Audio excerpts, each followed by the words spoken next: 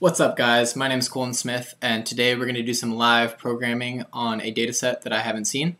I've been wanting to do this for a while and thought it would be a good idea to make a beginner tutorial to just highlight some of the key components of Python and the way that I particularly go about exploring datasets. And a lot of people ask, when they're working through, these online courses to learn how to program, on what they can do to improve their skills. And I always suggest that taking on a project and working from there and figuring out what you need to know to be able to complete the project is a really good route to go.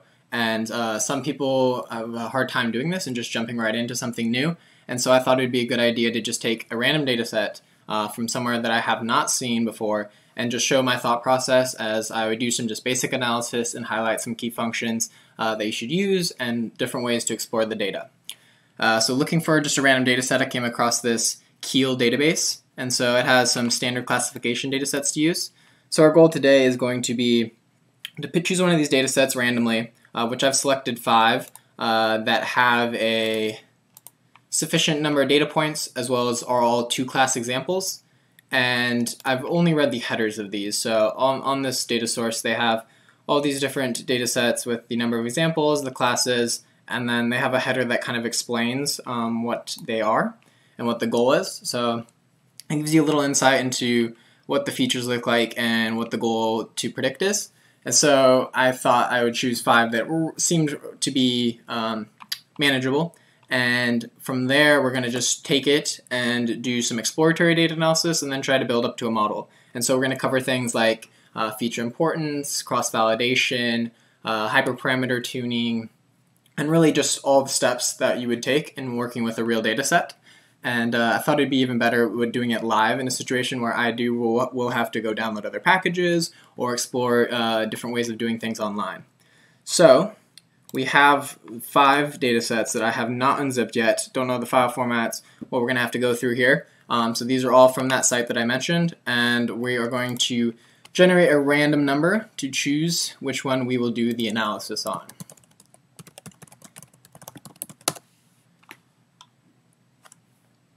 And also, to give you a little background on me, I am currently a master's student at Columbia in applied mathematics and have spent this last summer at a commodities hedge fund doing machine learning work in regards to financial time series. So the bulk of my knowledge and understanding is in time series machine learning, but I feel like I have a fairly good grasp on just standard machine learning as well. And so I hope to just mainly highlight these tools and ideas to maybe a beginner, intermediate level audience, people that are just finishing taking maybe an online course or something like that and are looking to dive in and do something on their own. I think this should be a good starting point, as well as maybe be something that is enjoyable to watch. All right, so we got 5 here, so we'll just generate a number between 1 and 5, and we'll just make the top one 1, 2, 3, 4, 5, and see which one we're going to analyze here. So once again, I have not looked at any of these data sets at all. Number 2, we are going to analyze the diabetes data set. So let's go ahead and move this to a new folder to get ready here.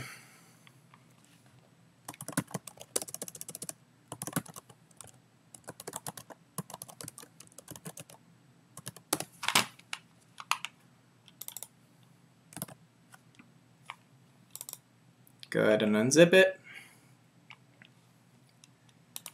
Alright, it's a .dat file. And let's go ahead and look at the header for this file. Oops.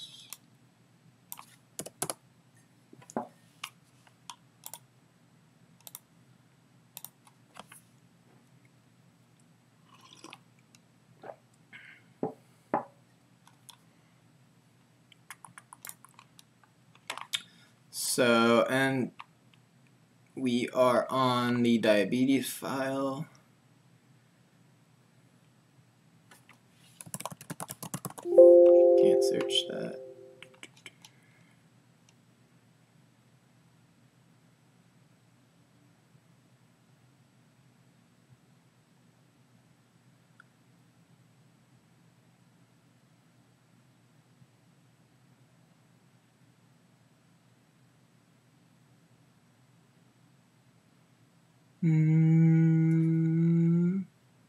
I think this is the PIMA file, actually. I think it's named something different. Yeah. Yeah, so this is the diabetes file. So we have data from the National Institute of Diabetes and Digestive and Kidney Diseases. It's chosen from a larger database. And the class label is 2 classes, represents if the person has diabetes or the person has diabetes. And we're given some attributes of them: number of times pregnant, plasma glucose concentration, diastolic blood pressure, tricep skin fold thickness, 2-hour serum insulin, body mass index, diabetes, pedigree function, age. And so we have 768 data points. There are no missing values, which is nice. And these look like to be numerical values, all of them. Okay, so that sounds good. So now we have the data here. Let's just open it in a text editor.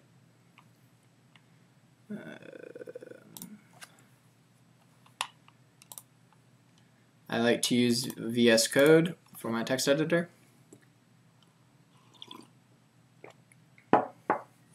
Generally, working with CSV data sets is the easiest, just because they load into Python well. In this case, it looks like so this is looks like the features, the column names are listed at the top, and then it just gives them in that order. So that should be fine. We might have to, probably going to just save this as a CSV and then and take these out and then just put the column names back in. So let's do that actually. So we're just going to create a copy of this, and just to make sure, we will, yeah, we can go ahead and, let's see.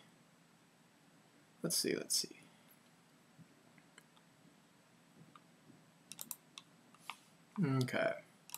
I think Excel will import these for us, but I guess one of them we're going to need to take off the top part.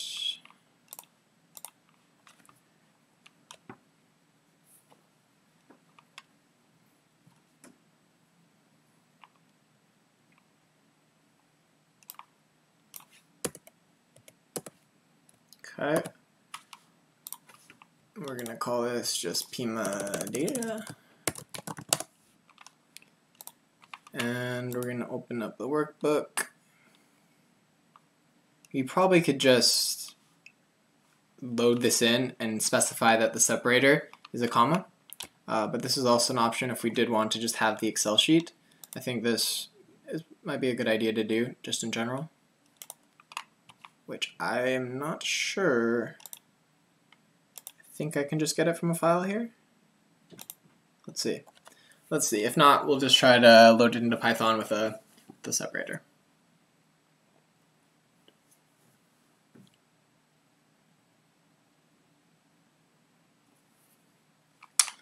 Alright, now we need to find that document. So that should be diabetes, random dataset files. Let's just do all files. Hopefully it'll let us do it, even though it's not a text file. I hope.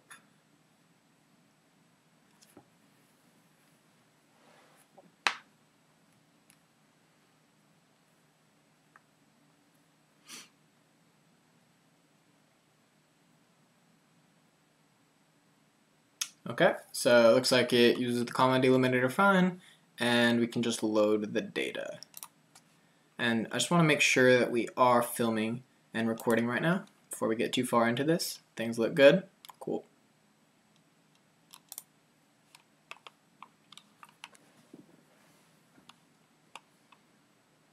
Alright, so we got the data. We want to just make it so there's no formatting. We might as well just throw this into another one. Generally, we can just copy and paste just the values.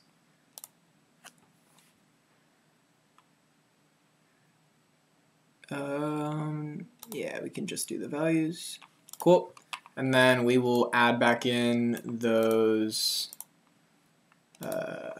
the column names that we originally ignored to make sure those line up well. So we'll put that here, and we need to reopen the original file.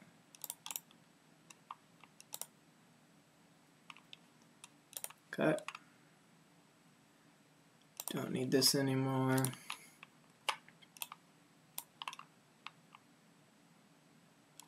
Alright, so preg, I assume, is the first column here. Preg class press scan into mass petty age. Cool. Looks like it makes sense. Age variable should be there probably. Number of times pregnant. Wow, 14 is quite a bit. I guess there's a max of 17 there. Alright, so it looks like the column names got on there fine. So now we have the CSV to work with, so we're gonna might as well make sure here. So we got 768 entries, which should be sufficient for our purposes.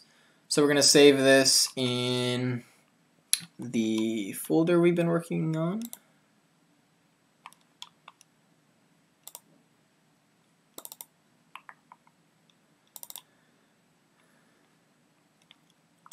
Alright, so we'll save this as Pima, and then just save it as a CSV. Okay, great. Now we can actually get into Python. Oh, we forgot one thing. We forgot the label here. So we're going to call this label. So resave that. It should be good.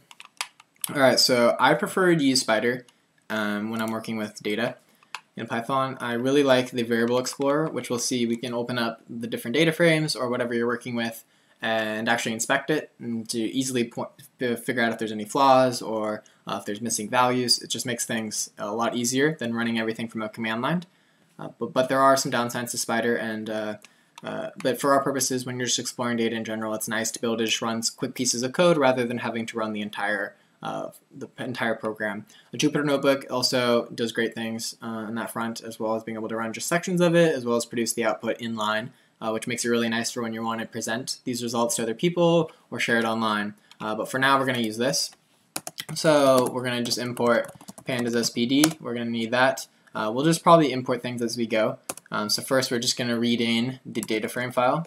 First, we want to make sure our working directory is set to the location of the CSV.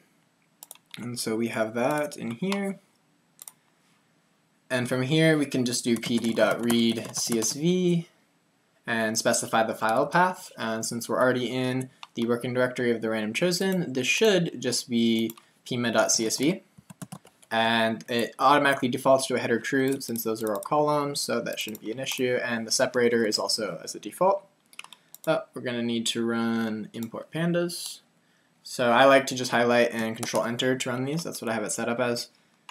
And then if there's anything additional, I'll just type it in down here when we get to it. Cool. So here's an example of what the variable explorer looks like. So we imported all of the data. The numerical values are color coded, which makes it really easy to spot any differences. So for example, you can quickly see that that's a 0, while the other, just based on the color. And just taking a look at our data, no extras get inputted. Look, everything looks pretty good. That's a little odd. 767. Oh, must started at 0. Okay. Yep. So we have the amount of rows that we expected. And so now we can start taking a look at this. So our goal eventually is to use these features to try to predict this label. But to get there, first we're just going to want to look at some general properties of the dataset to get a sense of the distributions, if there's any, how many outliers exist in all of these, the correlations between these variables, and so on.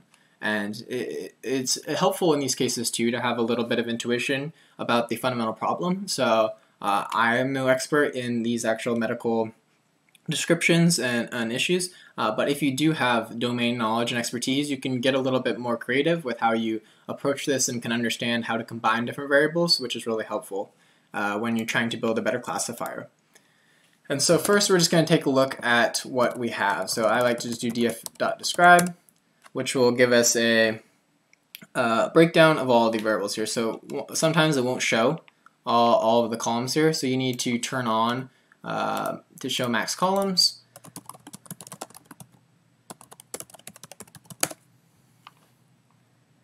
I believe it's just a command here.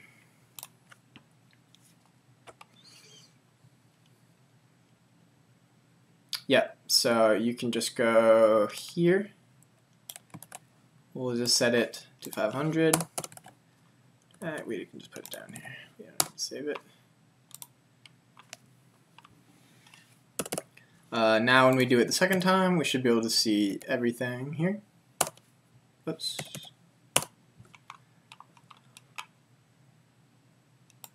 Awesome. So now we should be able to see the breakdowns for all of the columns. Perfect. So just taking a look at these, they all have the same counts, meaning there's no missing values there. Then it shows the mean, standard deviation, the minimum, 25 percentile, 50 percentile, 75 percentile, and the maximum. So this is good to just get a quick sense of how the data is distributed. And so we can quickly see the mean here is on the lower end, so this is not a normally distributed feature because this is the number of times pregnant. So you'd expect the mean to be closer to 0, and then with a large tail on the right. And so next we can go ahead and plot histograms of these. We can look at the correlations. Just taking a look at some more of these real quick. Let's see what we have here.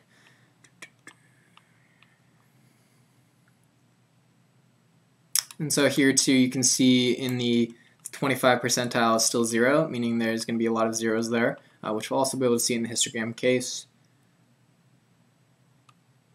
Okay. So now let's take a look at some of the histograms for these. So what we can do is import matplotlib.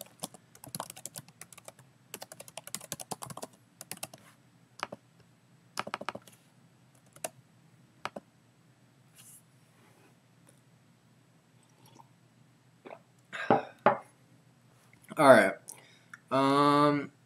real quick too, I want to get a sense of what these features were again.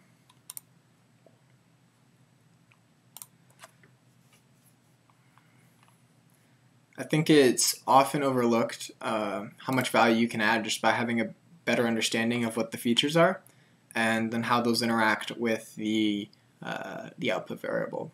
So even though I still won't be able to understand it in a medical sense, I think that it will be helpful to have a little bit more understanding of what exactly we're working with here. Alright, so let's think about this a little bit. So we are predicting diabetes, the number of times pregnant. I assume there's some medical reason why the number of times pregnant has an influence on diabetes. So we have plasma glucose concentration, okay. We have blood pressure, triceps skin fold thickness. That's an interesting one. We have insulin. We have body mass index. Okay. And we have diabetes pedigree function. Not sure what that is. Maybe it's something with genetics. I don't know. And we have age. Okay, so we have basically some different physical measurements as well as body properties. And our goal then is to suggest whether or not the person has or does not have diabetes. And they're getting tested in this case. So they must have some reason for being tested in the first place. It looks like it's from a larger data set. But okay, so we are going to go ahead then and just continue looking at some histograms. This is generally a good starting point. So that's just plt.hist. And then you just specify the column that you'd want. So, I mean, we might as well look at the preg one. So this is the number of times pregnant, which we saw is going to look heavily skewed.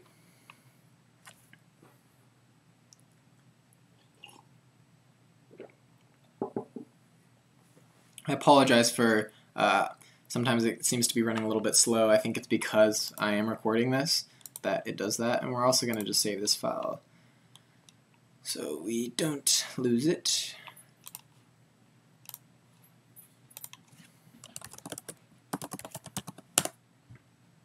Okay, so yep, as expected, this is what kind of it looks like for the number of times pregnant. Makes sense. Cool. Any other ones that we're particularly concerned with here? I guess I'm curious what the skin one would be. So let's take a look at that.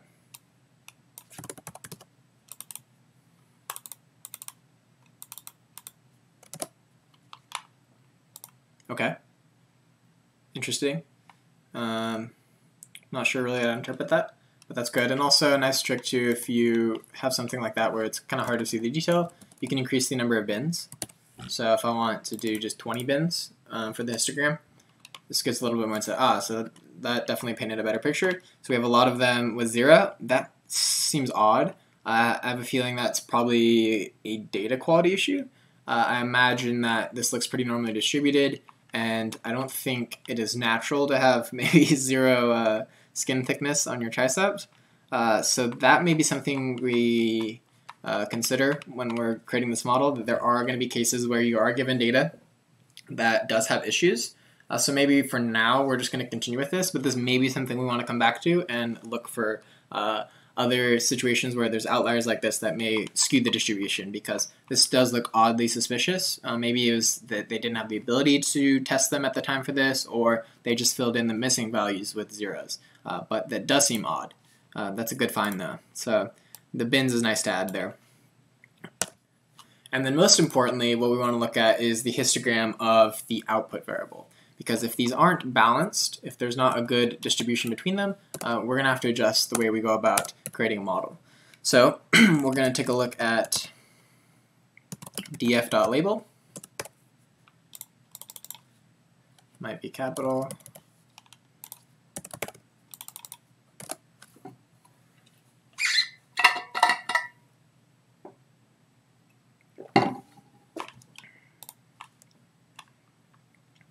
I hope I closed the previous plot, or it's going to probably give us some trouble here. Probably did not close it. Alright, let's try to force close that.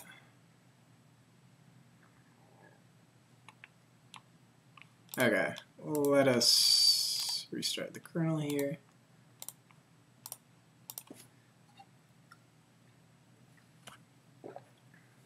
I think it's really struggling since we're streaming, recording while trying to run these.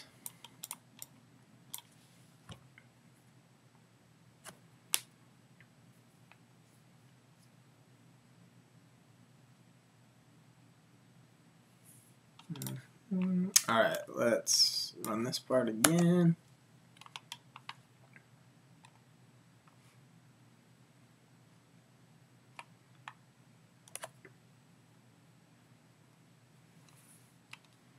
This probably could become an issue later on when we're trying to train a model with how slow this is going. It's kind of unfortunate, but we're going to have to make do. Wow. Hopefully there's some other issue, because this is not encouraging.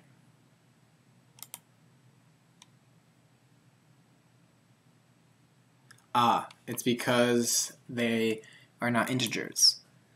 Forgot about that. So we want to probably change the label and make it so that 0 maybe is not, it does not have diabetes, and 1 does have diabetes. And the way we're going to do that is just using a numpy command. So we have import numpy as np, and what we're going to do is do reset label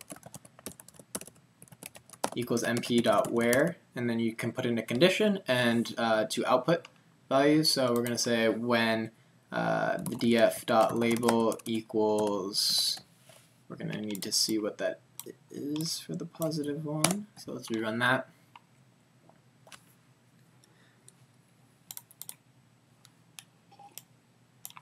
Okay, so it looks like it is tested positive and tested negative.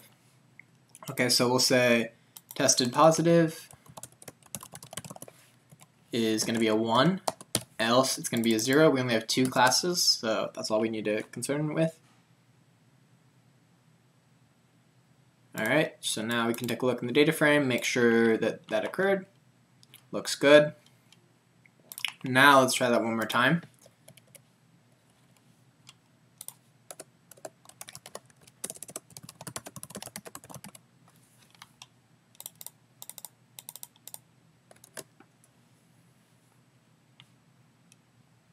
This time works just fine. Alright, so we have a slight imbalance here, which we might want to take into account later on, and which will influence how we want to evaluate our model's performance. But for now, let's just continue a little bit more on the feature side. So the next thing we can look at is the correlations. So correlations are important for one, looking at possibly important features that are correlated to the label. And then secondly, the correlations between the features themselves can have problems when constructing the model. Features are too correlated, it could get confused, and something that we just want to be aware of. So what we're going to do is just create a correlation matrix, and we're going to visualize it with Seaborn. I like to look at the Seaborn plot, it's really nice, so we can just import, I believe it's as SMS. So then we just create the matrix equals, I believe, df.core, and then you can do, let's see, I think it's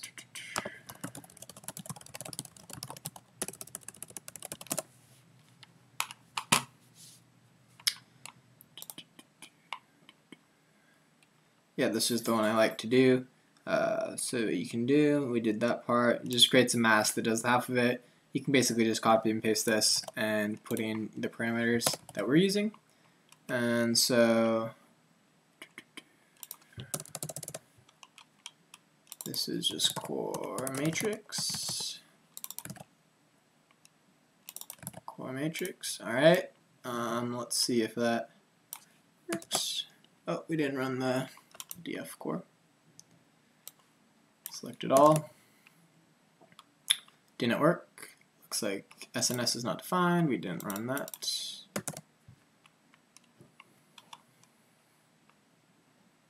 No module named Seaborn. I can't remember what it's called. Looks like I don't have Seaborn installed, so what we can do is we can do a pip install. Oh, looks like I just spelled it wrong.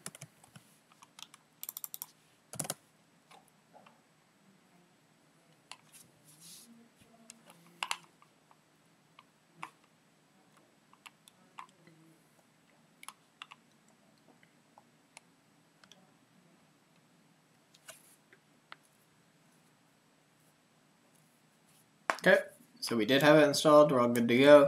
So now this should generate the heat map that we're looking for. Perfect. So this can give us some insight into the correlations between these variables. So we got on each axis, we have the different variables, and then the point at which they intersect is those correlations based on this correlation map here, ranging from -1 to +1. So I guess to start, we want to be looking at the label, because these would be very helpful if they're highly correlated. We see that the plas and the mass have pretty strong correlations, particularly for a label and feature relationship here. That's important to note. Those are probably going to be powerful variables that we may see later on. And so we might just take some notes too while we're at it.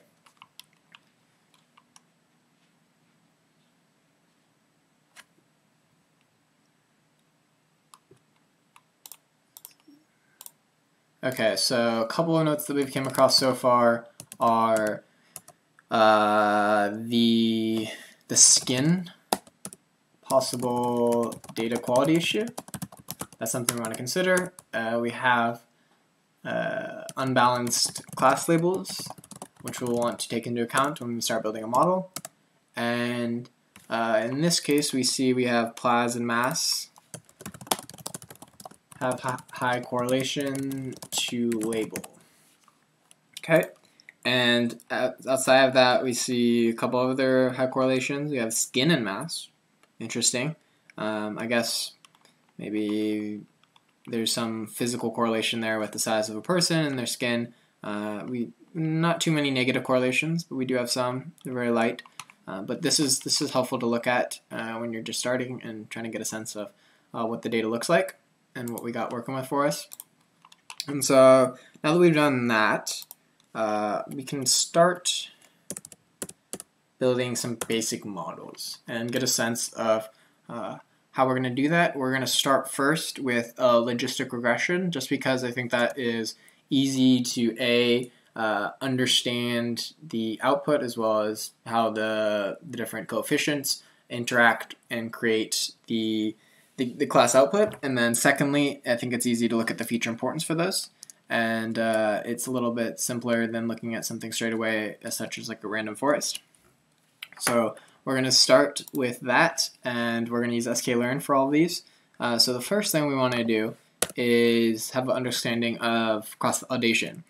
So what we're going to be doing is k-fold cross-validation, in where we're going to be taking, splitting our data into 5 pieces, or x amount of pieces, and train on x minus 1 amount of those pieces, and test on the other one, and run through all the possible combinations of those to ensure that we are not overfitting, and it's a way to hopefully prevent overfitting. It doesn't solve all your problems though, and there definitely are more advanced ways to do certain types of cross-validation, particularly when working with time series data or any more advanced types of data. So we're just going to keep things simple though, and just do some k-fold cross-validation to ensure that. And so what's going to happen is we're going to train the logistic regression on each fold and combine those results to get a holistic view of how the model performed, as well as the feature importance. And we also would note that if you're not familiar with logistic regression from a mathematical perspective, I encourage you to read up on it. It gives a lot of good insight to the building blocks of a lot of types of machine learning models, and just having an understanding, I think, of what's going on under the hood is really important for when you're analyzing the output and considering how to adjust features, as well as make conclusions based on the results. Okay, so now we're going to go into the model building. So we are going to need to import some sklearn packages. So first we're going to want train and test split. Actually, for now we're going to just use train test split and not worry too much about the cross-validation until we get a little bit further here. Because this will allow us to at least just quickly take a look at the data results. Okay, we're going to need the import as well. So this is just going to split the data set by a % that we specify into training and testing sets. And we also need to take out the label and put that as the y, since that's what we want to predict. We don't want that to be part of our feature set. Okay, so now we have that. So let's just take a look at what this is going to do for us. We import that, and so first I want to just specify x to be all of our features. So this is going to be the df dot drop. We're going to drop the label column, and this is a column. So now, first we're going to want to specify y as df label. So hopefully this will make our data frames as we expect. Okay, so now we have a same number of rows, just no label column. Good. And then y is a series of just the label columns. Awesome. That's what we want, because that's what this takes in. And so we will feed in x and y, as well as the test size we want to use. Let's just use 20% in this case, and then a random state. This is just to keep results consistent. Let's choose, I don't know, 13. And let's see how it splits this up. So in the variable explorer, we can see that the train set is 614 rows, while the test set is 154 rows. As expected, there's 20% of it is reserved for the testing, and it splits the x and the y equivalently. And so each of the y columns at a certain point correspond to that data point in the x columns, which then you can use to train the model and then evaluate the results on the test set. So what we're going to do now is actually construct the logistic regression model.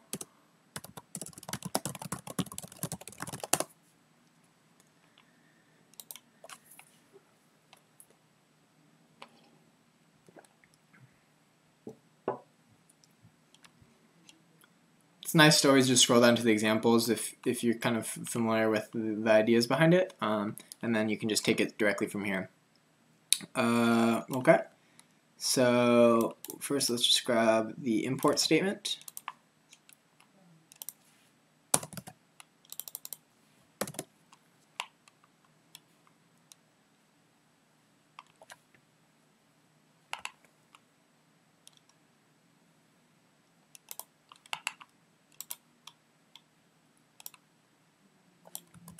So there's a lot of options in this case too with the type of solver used, as well as if it's multi-class. So in our case, we're not multi-class, so it shouldn't be an issue, or we won't have to adjust anything there. Okay, we load that. Oh, CLF, just I guess is a short term for classifier, which I guess we'll call it the thing. So we can keep the random state as that. We're going to just take this out, let it use this default. So you can create these in two separate ones here. So we can do it like this. So this first one is just constructing the actual model and its parameters, not training it, just simply putting those parameters in and creating an instance of the logistic regression. And so if we do that, we can get it ready then to be able to fit to the data set we want. So we don't want to fit it to all of the x and the y's. We want to just fit it to the x train and the y train. So this should fit the model then using those data points that we specified as the training period. And you saw too that it outputs the model parameters that it is using. And so this may be helpful if we start to play with it a little bit. You can see right now it's using a L2 penalty. This is something that we can adjust in the future when we look at lasso and ridge regression types, as well as ElasticNet if we want to combine the two. No class weight, that's something to note, because in our case with unbalanced, we may want to introduce a class weight where the one with less samples has maybe a higher reward for the model predicting it correctly, which then can balance out the situation. We may come across a situation where the model just always chooses the one that had the highest amount of observations, which we don't want to happen. And so we'll take that into account too when we're analyzing the results with different types of metrics, rather than just basic accuracy, because that can be very misleading. Okay, so now that we've fit it on that, we can predict it. And so you can also predict the probabilities. So in our case with two classes, it would give you the probability that it would be in each of the classes. They would sum up to 1. This can be useful if you're looking at ROC, AUC type curves. You can also do a lot of different types of model interpretability work with the probabilities. But for our purposes, we're just going to look at just the CFL predict function, which is just going to give us the actual values. So the same labels. And we want to predict it on the X test. So this will go to the X test and generate a corresponding Y test results, which we're going to compare to the true Y test. Whoops, we need to save that. So this is our Y predict.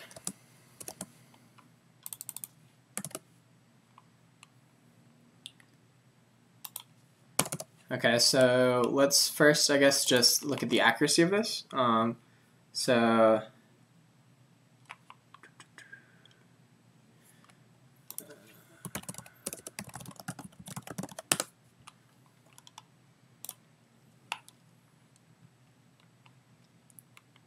So this accuracy score metric is just going to take in the Y true and the Y prediction and just create a pure accuracy, right? So 50% correct versus 60% correct, and so on. Just comparing those two values. So we can similarly import the accuracy score, and just like our example, this is going to be very similar to our case, except we only have two classes, which make things pretty easy, but it's a good starting point.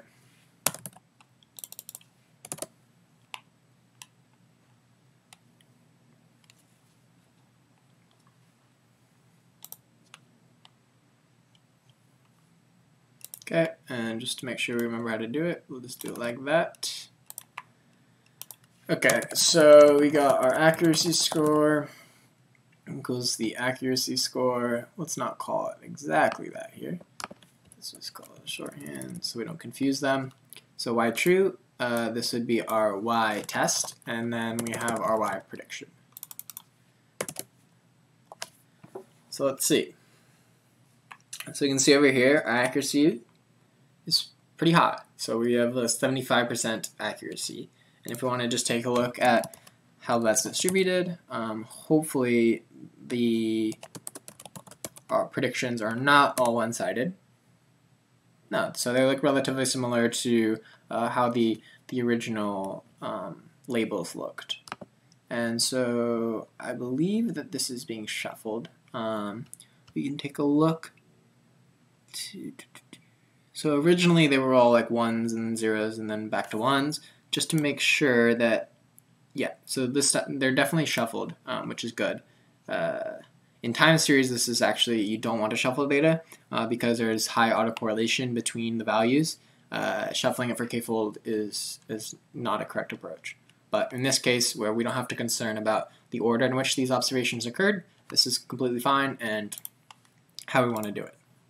Okay, so from there, so we want to also, just to expand upon a little bit of the idea about making sure that it's not just choosing one side, we can just look at the baseline accuracy, which would be the accuracy that the model would get if it just chose the label that had the highest number of observations in the training period, or even then in the testing period. The training period is a little bit more realistic.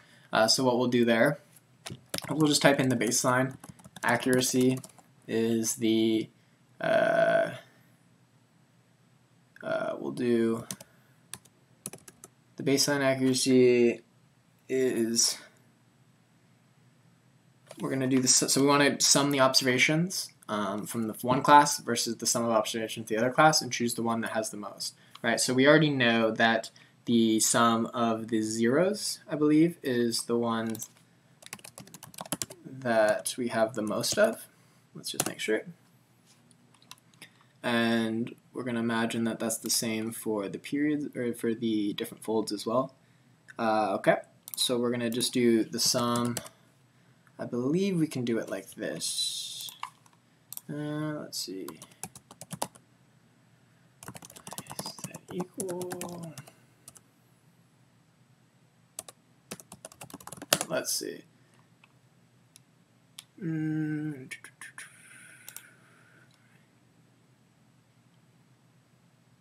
Okay, so a couple ways that we can just sum the values here. I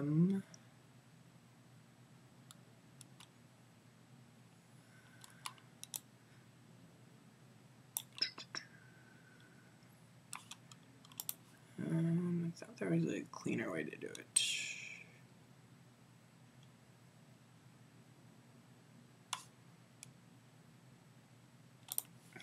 Well, what we can do is just do the length of the data frame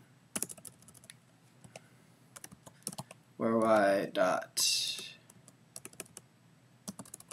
Actually, this might just work by itself. Don't know. Is that the total? Let's check.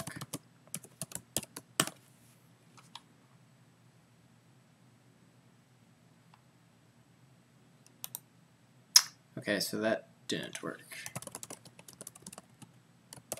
No. That is because we need to slice it. So if we just go ahead and do this, this is how you'd normally slice it with a pandas data frame. I imagine it'll work the same with the series. Okay, so now that works. Cool. So we're going to want to do y equals 0 over the length of y equals 1. This will give us the baseline accuracy, which should be pretty high. Okay, that is not correct. That's way too high. We need to add the total number of observations. So that's going to be, I guess we can just do the length of y.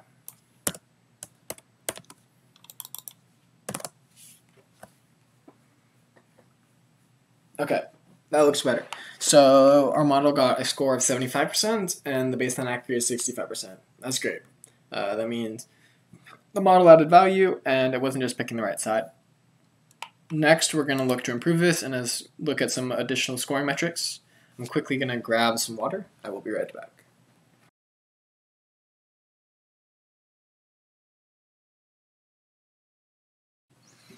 All right.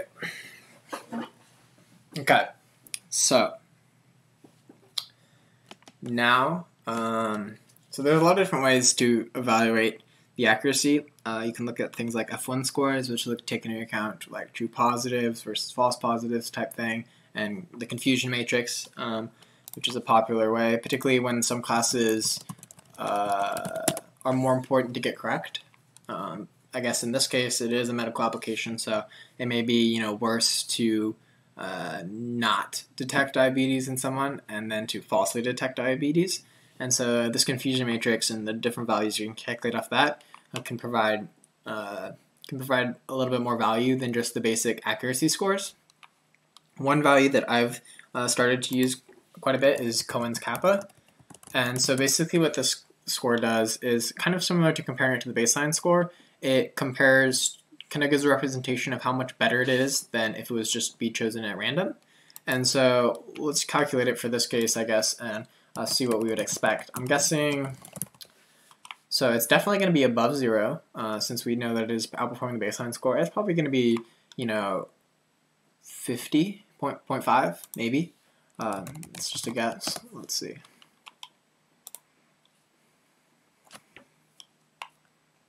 So this is also just an sklearn, so you can just import the value, and then you can just send in y1 and y2. In this case, it doesn't care which one is the predictor and the true. It just is taking them both and determining the difference between them.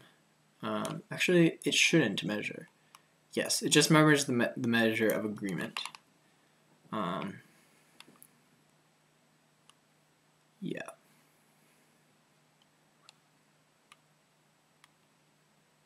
Yep. Okay. So if we just go back here, import that.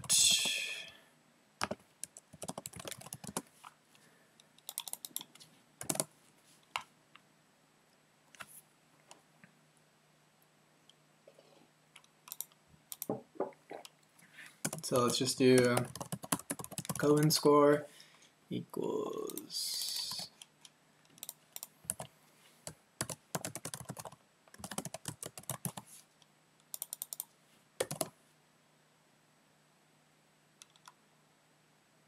okay, it's 0.42, pretty close to 0.5. So that's a strong score. I mean, the data sets that I'm looking at, like at work and elsewhere, I mean, we look for, just small edges, particularly in financial markets. I mean, small edge is enough to have a great gain. And in these cases, right, you can just think about all the applications of machine learning where just improving it a little bit or just taking time away that humans don't have to spend making the decisions can drastically improve it. I mean, I don't know how this is currently being done to detect these diabetes issues, but I mean, just looking at a simple logistic regression, because it has a pretty good accuracy. And I mean, we haven't done any fancy cross-validation to assume it's not overfitting and whatnot, but it at least is encouraging, and since we are still looking at it in a test period. Okay, so now we're going to take a look at feature importance. So this is important to understand which features are driving these results. And so the basic output you can do is just a nice bar plot. And in the regression case, it's pretty straightforward, as they multiply the values by the coefficients and just sum those up to then determine the label. So I think there's a nice example on here that we can just copy and paste. I believe it's CL. I think I just do CLF.coef. That's what I feel like I remember, but I don't think it will have the. Let's see if that will just print out. To make it we need to give it the labels and so on. So that's what I'm looking for online. But this should, okay, yeah. So that will at least give us the values there.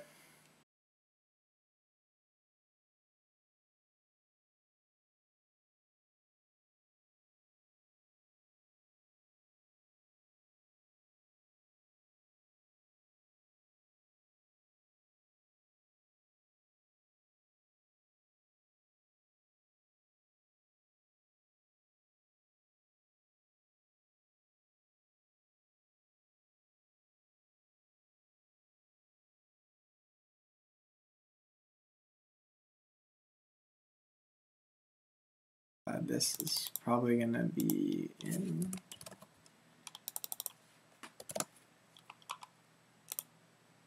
Okay, awesome. Wow, all right, so we can see this petty factor is very important. And was that one that we took a note on? Was not. So it wasn't incredibly correlated to the label, but it seems to be very important. Or actually, we haven't done any regularization, so these are on different scales. So we actually can't make any statements about which one is necessarily more important than any other. So that will be the next thing we do. That's always important, is standardizing values so that when there are regularization and we get to last in regression where it's penalizing coefficients being too large, then it will penalize all of the features equivalently. If they're all on different scales, like in this case, this may actually be a very small movement in relation to the overall size of this. So I'm going to imagine right now that these values are very large. Let's take a look. We're going to look in X. Interesting. The alternative is true. They're very small. Oh, okay. That makes sense, right? Because they have to have to capture changes in that variable, that the coefficient needs to be very large for it to have a similar effect like to the other features. Okay, that makes sense.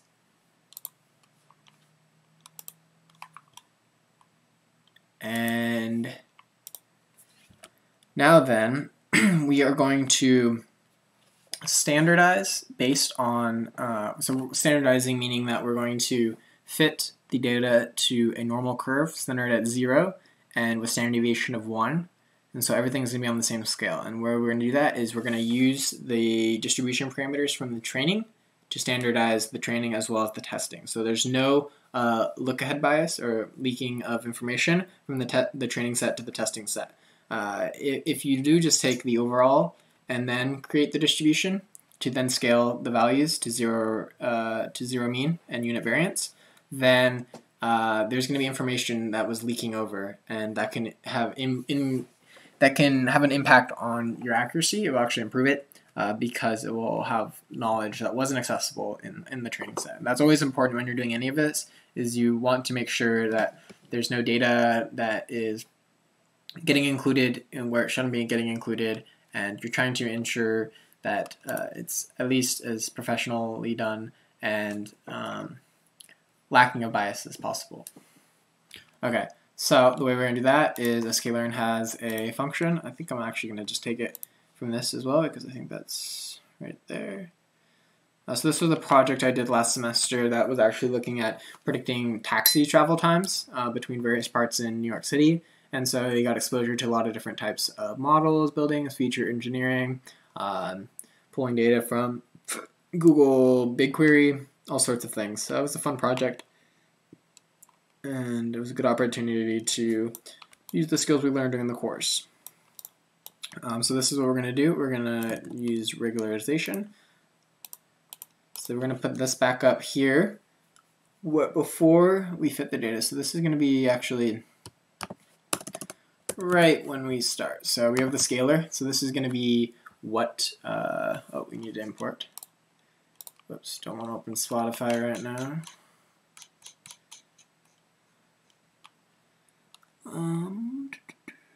Pre-processing.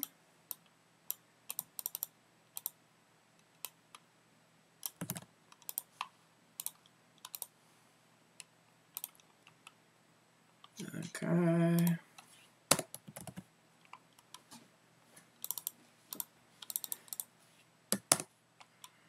Okay, so what this is going to do is create a scaling information based on the training data, and then it's going to transform the training data and the testing data according to that transformation.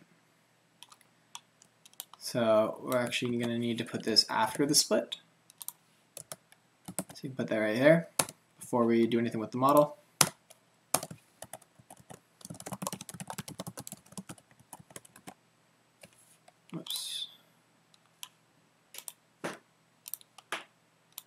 Okay, and so that should just, let's take a look at it. So now if we do a df describe, they should all be normally distributed.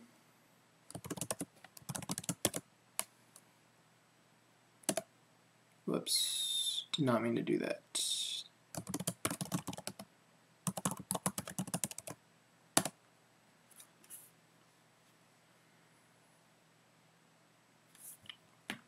Xtrain is actually a matrix, so let's just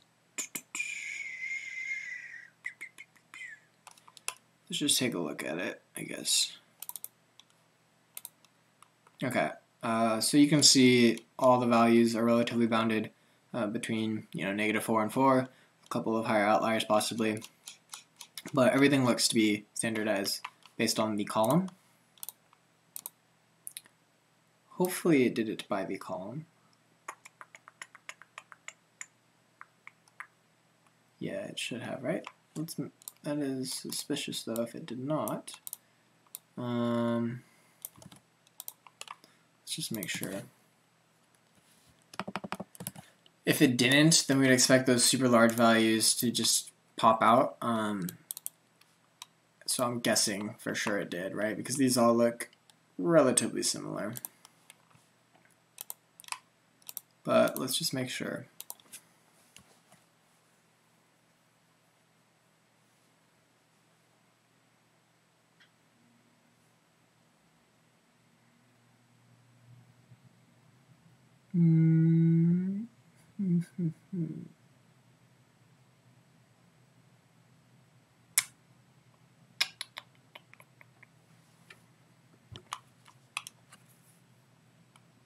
It refers to features, which I assume mean the columns.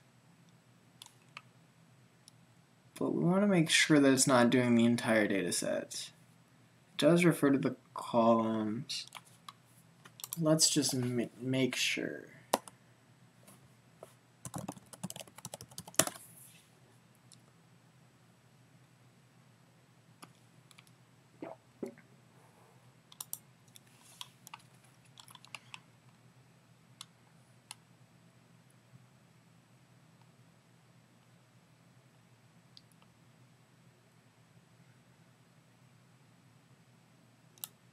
Okay, we'll normalize the features, each column of X individually. That's what we want. Cool.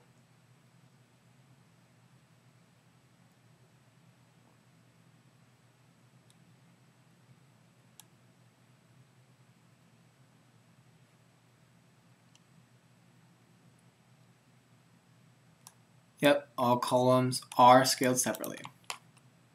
It's good to always check. I mean, these pieces where you can easily add in unknown error. Okay, so now we're good to go. So let's run this again. And so we previously saw that, what was it, the petty had a very high coefficient. So we're going to expect that to actually decrease in this case. Let's just rerun this whole portion here. And we'll also take a look at the accuracy as well. Okay, now this is much more reasonable. So we see that the accuracies all are the same. Wouldn't expect them to be identical, but guess that makes sense. Maybe. It's kind of suspicious. We'll come back to that though.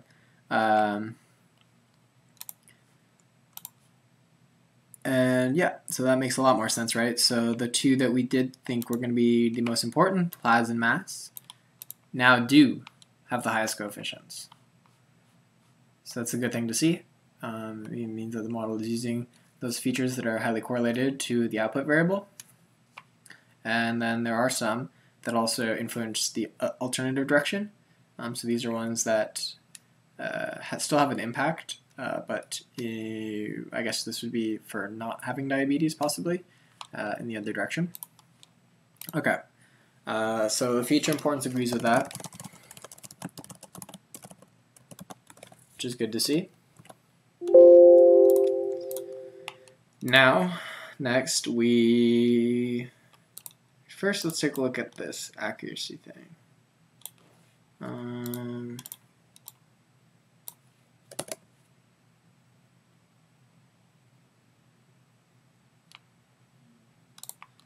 So if I change the random state of this,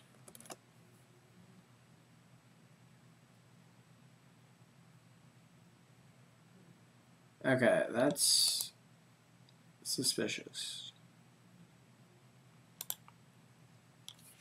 First off, we wanted to do the baseline accuracy. Actually, that's relatively equivalent. That's assuming equal proportions. So the accuracy is always the same. Let's just make sure, though, that it does change, right? Because that wouldn't make sense if it doesn't change.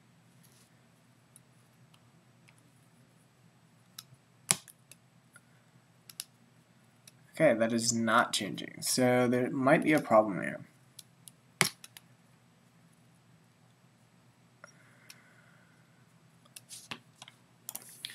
Unless it's just not getting updated on the variable explorer. I've had issues with the variable explorer before. So what if we, just do an extreme case where the test size is 0.9. So this should have a very poor accuracy.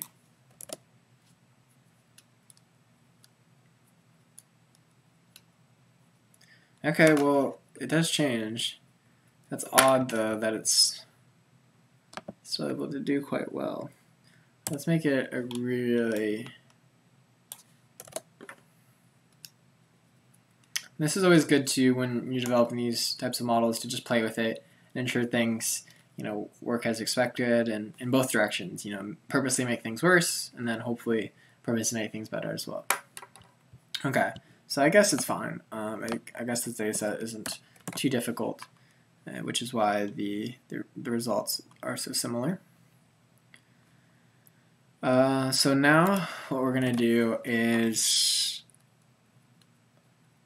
we can either try to introduce some regularization penalty via lasso ridge elastic into the logistic regression, or we can move on to like a random forest or try to improve it just by changing the model type.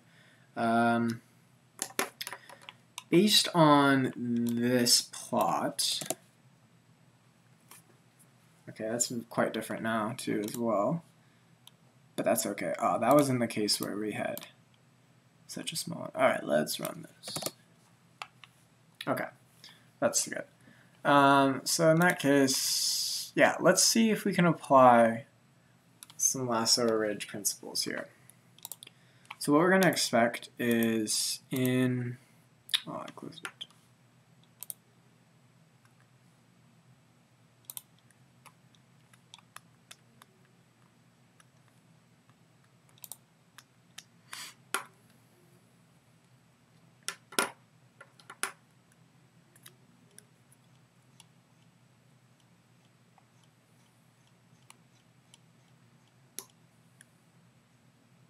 Okay, so the big difference is between ridge and lasso is the penalty.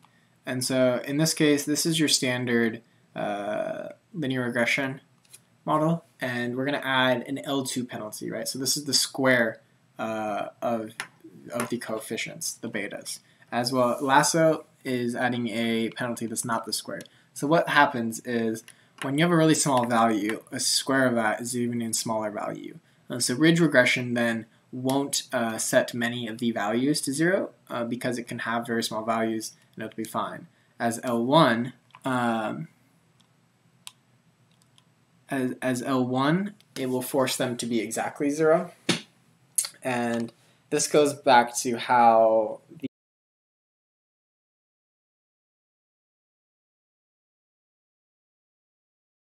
which is because the constraint region is a square like this, that the points at which this square hit this contour is highly likely to be on one of these axes, which set the values to either a value or 0. So in this case, B2 gets a value while B1 is set to 0.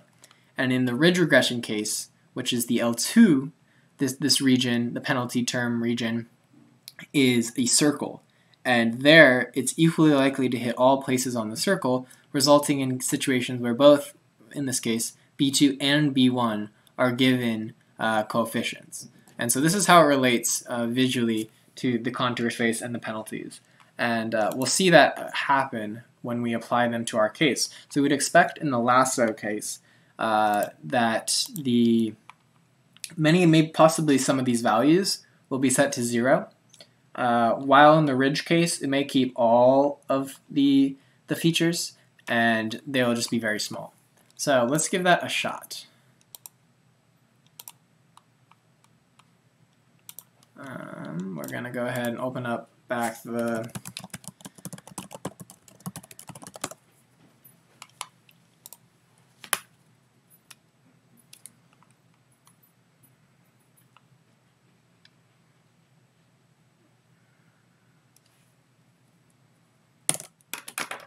So I think right now it's doing L2 by default. When we printed out the so solvers only support L2 penalties. Okay. So C is the regularization string. Okay. So if right now, first let's add in specify the penalty to make sure that it does what we're expected, and then play with the regularization just to give it a sense of what's happening. So we're going to add in the penalty. In this case, let's start with just L2. So this is the one where we expect the coefficients to not be completely wiped to 0, but to remain small. And we're going to set C. So this is inverse to the regularization string. Must be a positive float. So a small value less than one is going to increase the regularization. So let's just do. So let's start with no regularization, right? So let's just put a random 20, see what happens. Okay, so as we expected, that's what we already had, and so there was no real regularization that influenced the size of these features. Now though, let's put this at 0.1. So we'd expect the size of these to decrease. I think that may have. We can take it to a little bit more of an extreme though, just to see here. Okay, yeah, now you can see the scales. So this was previously up to 1. I mean, these were down to negative 0.2. So this is also possibly hurting the accuracy as we do that. So there is a fine line between doing that. But so now that we've seen the L2 does that, but it's still see how it keeps the skin variable included in the feature set, even though it's an extremely small value. So now if we change it to L1, let's go back to the case of where we have no penalty, or no real penalty.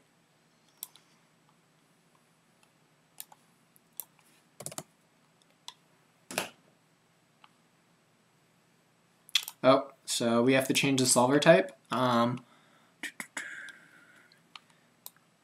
So which one can use L1? Alright, here we go. So handle L2 or no penalty. Let's try this Libby linear. Or what? I don't even know what these are. What's Saga? For small data sets, Libby seems to. Okay, let's do the lib linear. Okay, so now we have the L1.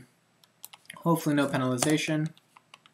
Cool. As expected, they remain basically the same. But now, once we crank this up, we're going to expect some of them to actually go to 0.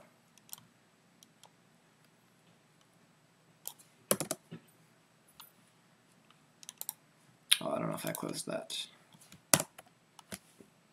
So in this case, all of them are set to 0 except 1. Right, so that's too extreme, possibly, of regularization. So if we just try to find maybe a correct blend. So this can be useful in discarding features that aren't important. Here. So the ones that we saw previously that were just small values, skin and insu, now are completely not used by the logistic regression model. And so this can help filter down larger feature spaces just in a very simple way. And is useful also to just see the impact of regularization. And then you can also combine them using ElasticNet, which is a blend of L1 and L2. For our purposes, let's go ahead and just we'll just leave the logistic regression as is for that. And so next, we're going to move into a nonlinear model, which is a random forest. So random forests are great. It's basically just an ensemble of decision trees, which are generated and trained using your feature space and a bunch of different parameters, and then they all vote on the class that it thinks it is, and that class that gets the most votes then from the ensemble of decision trees is the overall decision made by the random forest. And so these are incredibly easy to use, as you don't have to really worry about regularization like we did in this case. So the regularization comes up in different ways, and it doesn't really, the scale of the values don't matter, the distribution doesn't really matter. It's just a lot easier to run. So, I mean, out of the box, you can run a random forest without having a clear understanding of what's going on under the hood. As in when we're working with this regression type case, I mean, we didn't even look at, for example, I mean, if the data even meets the requirements of regression, that these data is normally distributed, if it's heteroscedastic, and any of these things that we didn't even really explore. So it's a lot easier to just use a random forest in this case, and particularly if you aren't looking for the outputs to actually make a difference, or unless you're using it for like feature importance work. It's also a good starting point too to verify that there are nonlinear relationships, because maybe in a case that they're all perfectly linear relationships, you don't need. If they're all perfectly linear relationships, then you don't need a nonlinear method. But at the end of the day, it's just easy to use random forest. So we're going to do something very similar. So we're going to keep that.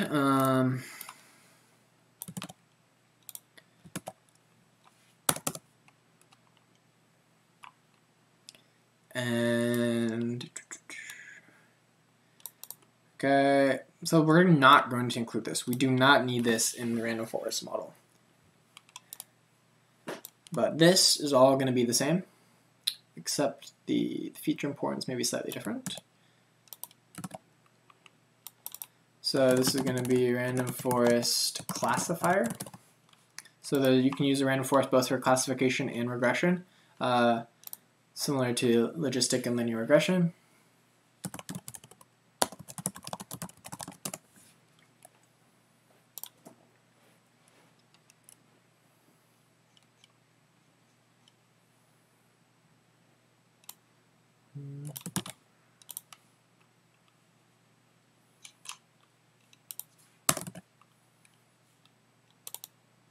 We're going to import that. And first we're just going to train the model with the default parameters, but we are going to go into hyperparameter tuning them.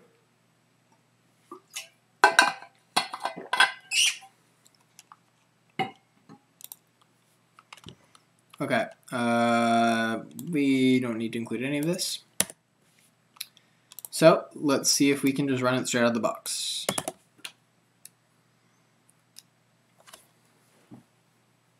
Awesome. So the accuracy scores are pretty comparable, which is good. No huge improvements, but we're going to see if we can improve it, particularly just through hyperparameter tuning in this case. I mean, you could also do feature engineering to make the features stronger, to create new features, but we're going to keep things simple. And so to look at the feature importance,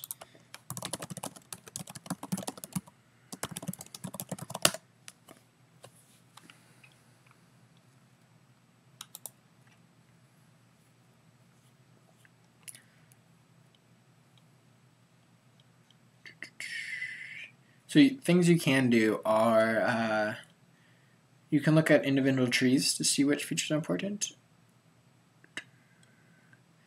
and then combine those together to get the overall feature importance, which I believe is what this will do. And we can similarly plot it as well. I think this does a table though. Let's see. Okay, no, so this should do the same thing. Awesome.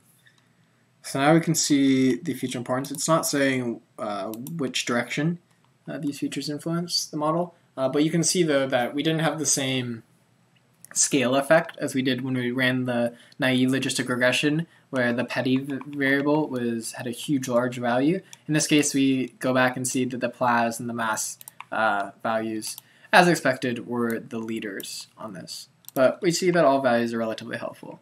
So that's encouraging to see. I will be right back, and then we'll get into the hyperparameter tuning.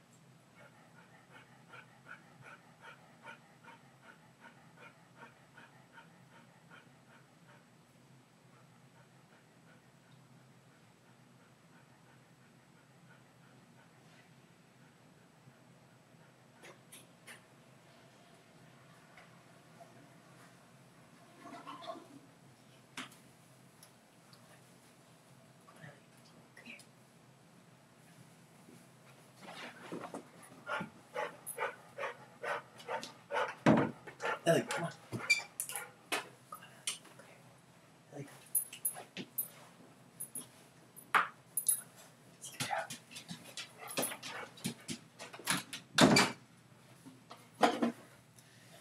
Alright, we're back. Hopefully still recording. Awesome. Looks like things are going well. Okay, so now we're going to cover hyperparameter tuning real quick. But first, we're going to actually do a little bit of cross-validating. So, a couple of ways we can go about doing this. We're going to just do standard k-fold cross-validation.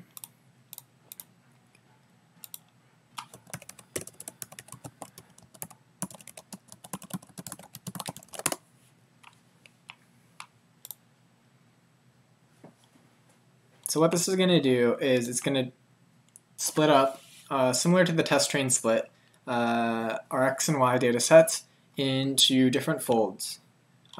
We do want it, we're okay with actually shuffling in this case, since there is no autocorrelation. But let's get an example. Okay, so we're going to just create a for loop similar to what they do and use that.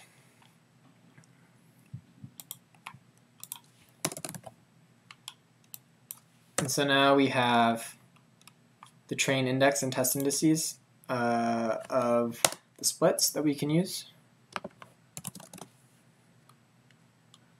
We're going to do 4 splits. We're going to have shuffle equals true.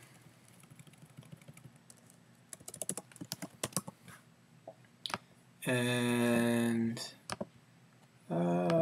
just for simplicity, each time we're only going to look at the just accuracy. Oops.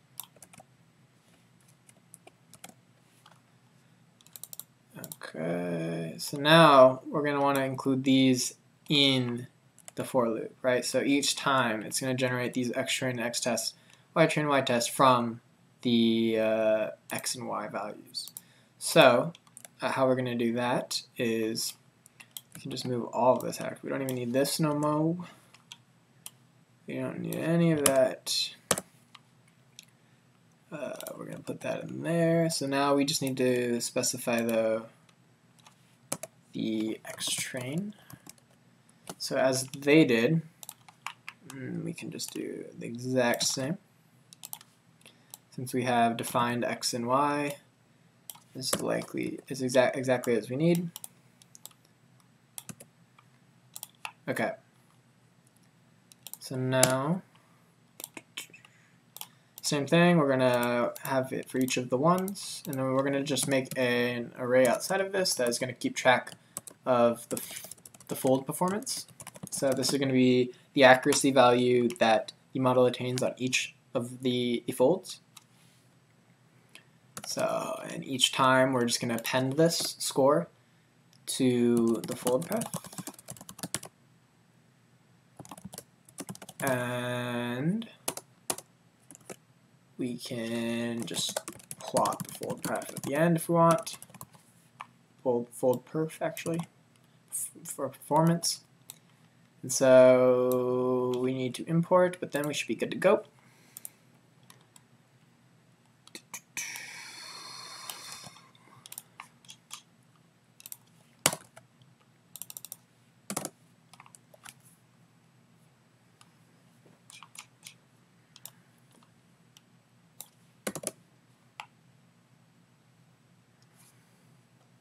Oh, so we have some issues with the indexes.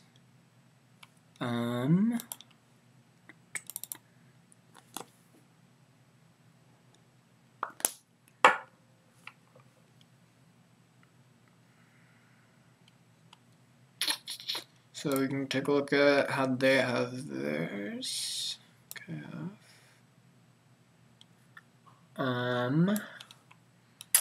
Probably need an iLock.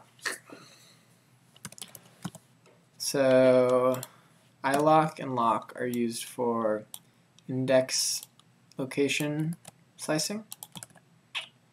I imagine this should fix the problem. Not sure though. Okay, cool.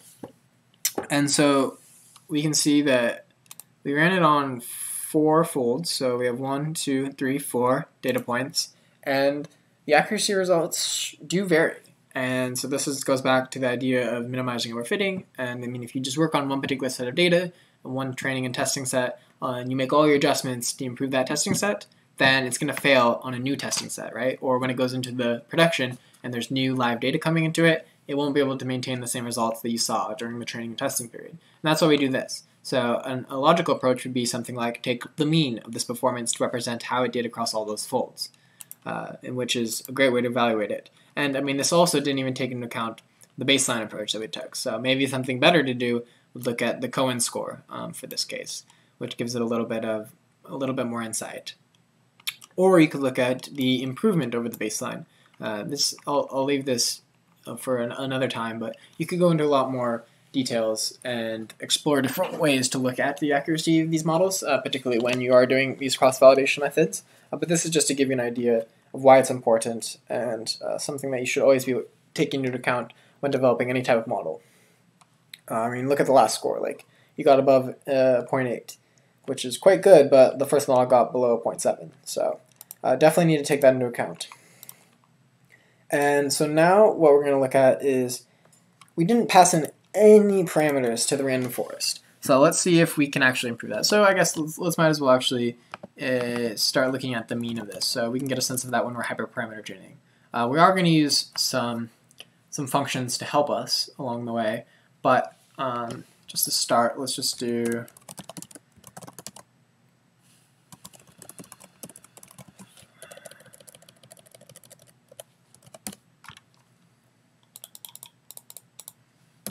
Alright, so our mean performance was 0.74. Awesome. Okay, so the ways in which you want to hyperparameter tune. There's been I've used some great articles to just guide hyperparameter tuning. There's a lot of things you can explore in this area, and to keep things simple, it's best to start with a smaller hyperparameter space with maybe a handful of parameters that you understand and tune those. And then if there's anything else, I mean, you could leave it up to grid search. There's random search. There's also new like Bayesian type optimization methods, which iteratively go through the parameters, tune them, and move on to other parameters and so on. But to keep things simple, we're going to probably do a basic grid search for a couple parameters that we understand. And so there is a good article, I think, that lays the ground for a couple that are worth exploring, right? Because, I mean, there's so many different parameters for this random forest that you could spend days, I mean, trying to go through all these. I guess there's not that many compared. XGBoost has quite a few more. So there really aren't that many, but still, all the different options that you can put in here make it quite complicated. So we want to ensure that we, when we're doing our hyperparameter tuning, we are cross-validating, right? Because similar idea, if we make our feature engineering improvements or the model building improvements on just a single test set, then we're going to overfit it and it's not going to work as expected. So what we want to do, so these are an example of the parameters that are currently being used by a model, and we want a couple of them to adjust. So and estimators, this is just the number of trees in the forest, and so the greater the number of trees always will improve performance, but the runtime will drastically increase as well. So that's something that you want to scale around. So maybe 100 is fine for when you're working with a small data set. You can scale that up quite a bit. You can just play with it. Max features. So this is the number of features considered for splitting in the percent, right? So common ones include the square root. You could do 20%, 80%, and this is another thing to prevent overfitting. So you don't want all of your trees looking at all of the same data. And so in this case, it will only look at a subset of those features at each tree. So each tree kind of gives a different view on the decision opposed to the other trees. And together they can come to a really thorough conclusion. So that's something important to look at. Max depth, this also has to do with overfitting. So if you let the tree just grow arbitrarily large, it will almost try to fit every possible instance that was in the training set, for example, and can get down to decisions that are based on arbitrary data points. And we don't want that, particularly because when we give it a new testing set, it needs to be prepared to make more heuristic decisions about that. So we want to try to limit the max depth as much as possible. And then you have things like the minimum samples required for the split as the leaf. This is just to give a sense on how frequently it should split and how much it should leave on a leaf node. And so what we're going to do, I think, is, yeah, we're just going to fit, I guess, max features and max depth. Let's do that for now. So what we want to do is you want to create a dictionary of the grid that you want. So in our case, we're going to do hyperparam grid, and we're going to just do these. Okay, and so for estimators, we'll just show that the more there are, the better.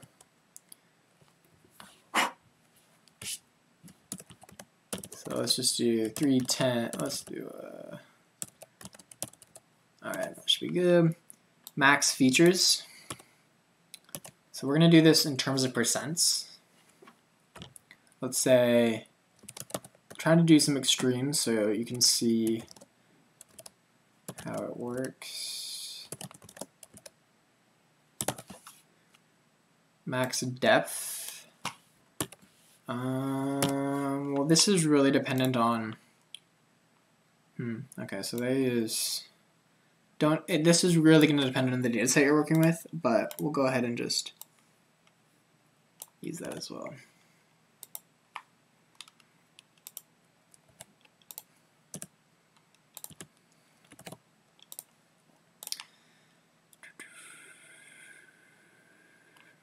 Awesome. And then thankfully, sklearn provides you with grid search CV, which will go through all these combinations and while doing cross-validation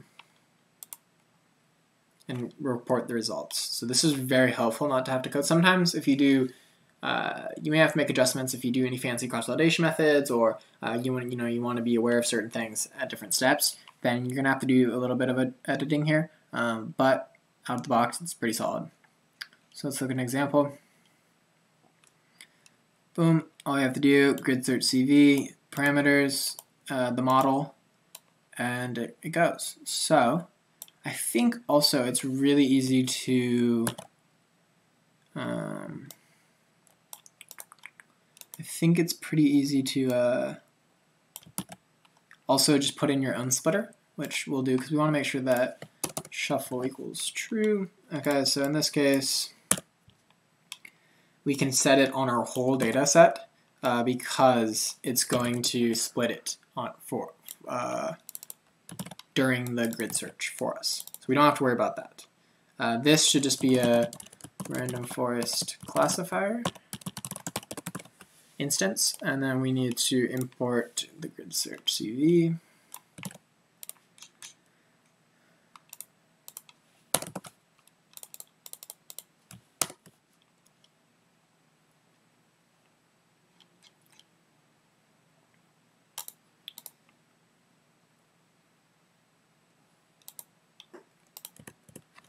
Okay.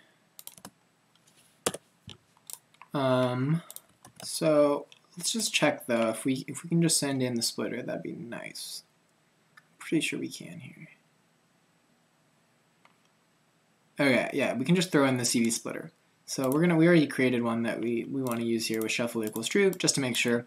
And the number of splits, we're just going to set that equal kf here. And that should work.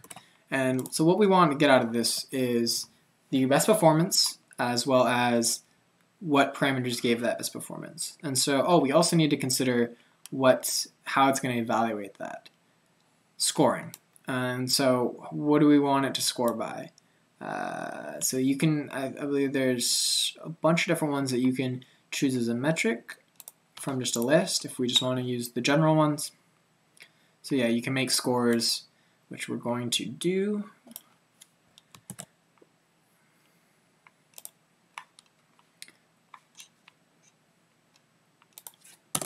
And we're going to make a score from, let's just do the Cohen's kappa.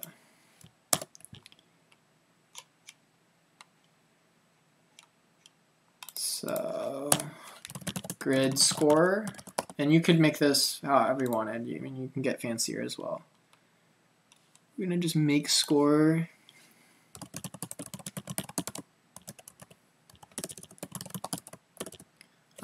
What's it called? Cohen kappa score. So then we can put in scoring equals grid score. Alright, so now we should be at least happy with what we got going on. Okay, so what is the output? The results, right? So after this is fit, it's going to have a data frame of the different results given it. It's going to have our best score and then best params. I mean, so those are what we're really going to be interested in, right? And it's the mean cross-validated score. So similar to how we were looking at that plot, we took the mean of that to evaluate it. That's what this is going to do each time. So if we give this a run, it should work.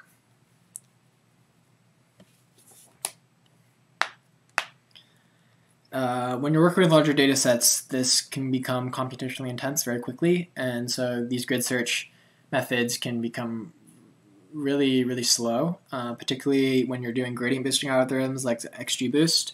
You might have to find alternative ways to strategically choose how you want to explore the hyperparameter space. And to start with that, a method that I found good success with this summer is having like a very basic understanding of the data and the features to generate a correct feature set, and B, of what type of model you're working with and what you expect that data to come in as.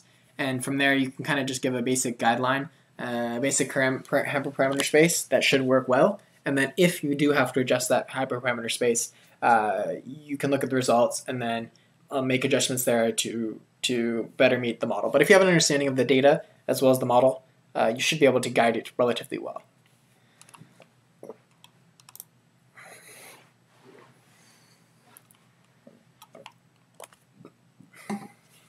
So this is taking a second, but afterwards what we're going to want to look at is best param. Alright, so you can see here too, they already pop up. So we want to look at the best score and the best param. And we would hope that that best score is going to be higher than this one. I imagine, I don't know if this is for the random forest, I think it's from the logistic regression still there, but we'd hope that that score gets above that. meaning that the hyperparameter training is adding value.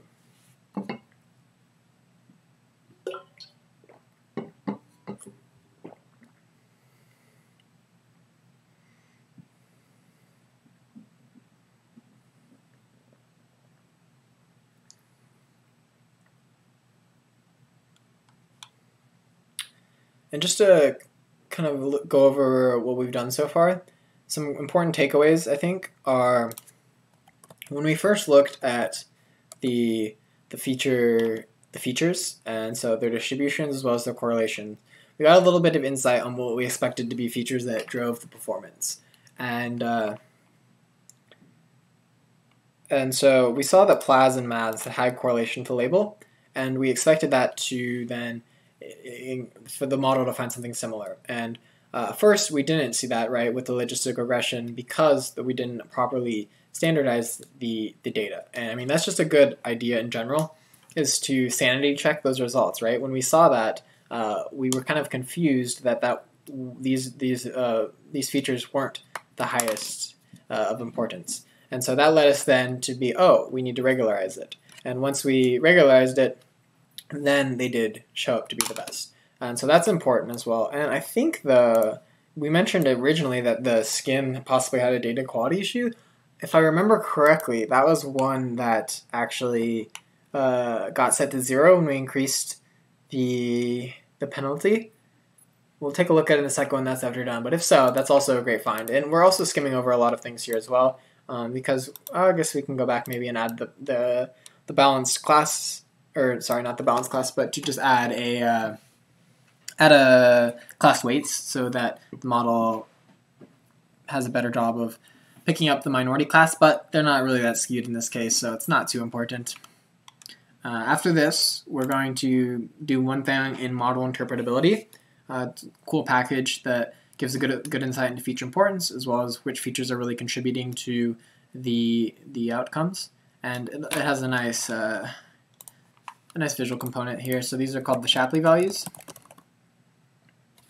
And so it can work for any model. So these, as well as Lime package is also cool because it will actually give you insight into how individual decisions were made. And so it does a perturbation analysis. Maybe I should pull it up a little bit while this is loading.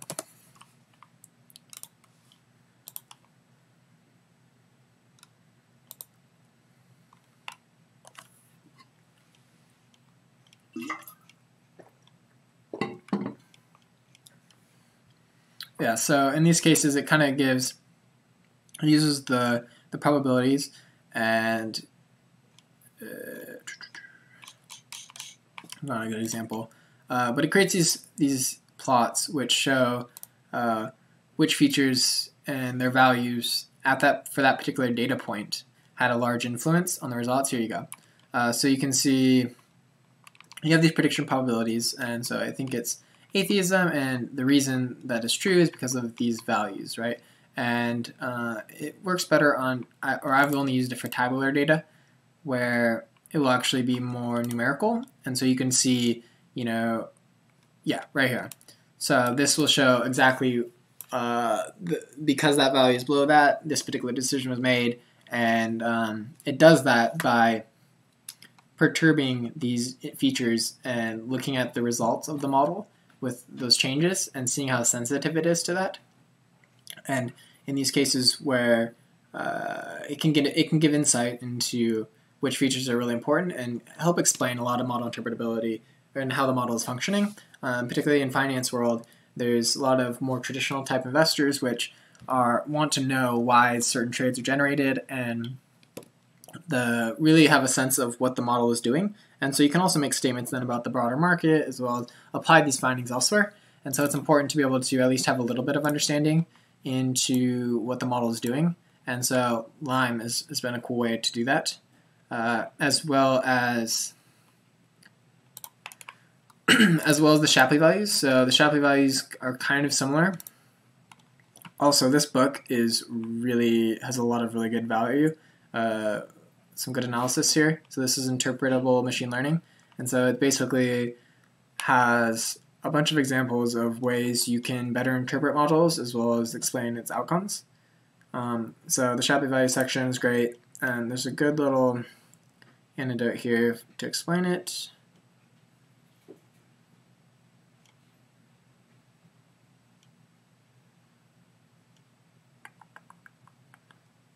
Yeah, so you can think of the Shapley value as feature values enter a room in random order. All the feature values of the room participate in a game, which is contributing to the overall prediction. And then the Shapley value of a feature value is the average change in the prediction that the coalition already in the room receives when the feature value joins them. So it's really looking in the feature importance case. It may find that there's a really high performing feature, but behind that there may be one that's assisting another significantly, or assisting a lot of different features to improve the overall outcome. But it may not have a very high value on just the traditional feature importance plot, which is why the Shapley value comes in handy. It also creates really pretty visuals, which we'll hopefully get to see in a second if this runs. This grid might be a little too large. I might just stop it and make it smaller. Yeah, we're going to do that. That was probably a silly idea here. So we're just going to make it a little bit easier.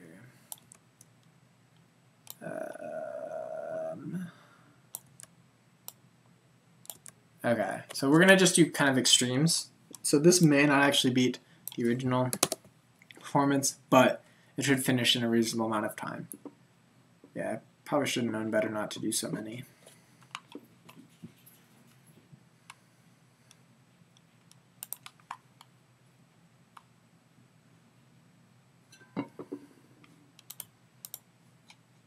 Yeah, let's go ahead. We can open the tutorial. Oh, that's the Lime tutorial. So this is the SHAP package.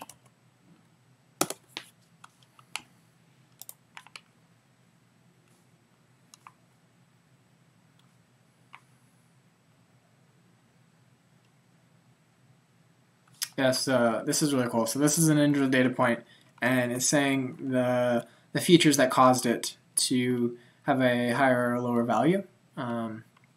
You can also, this is interactive, so you can drop this down. You can look at the influence on features to other features, as well as to the output variable, and get a really good sense for how the feature works in the space. So this is your standard value. So on here you have the value of the feature to the model, and then the impact on the model output. And so you get a sense of the directional ways.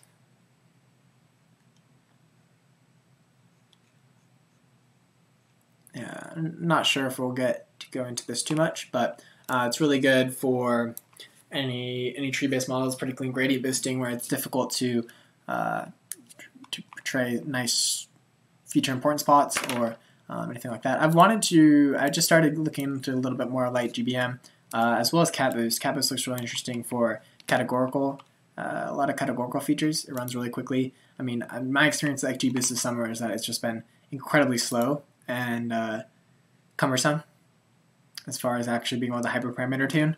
So I think that these lighter gradient boosting algorithms definitely are going to be the way forward. Okay, well, hopefully this will finish shortly.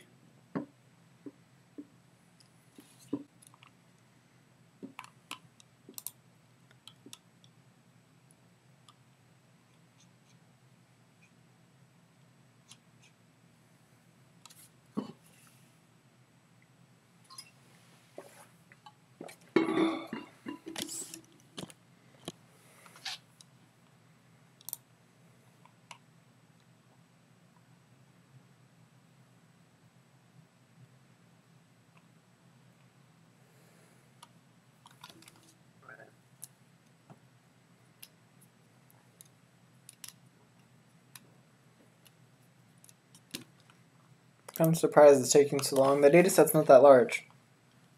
Hopefully I entered things correctly.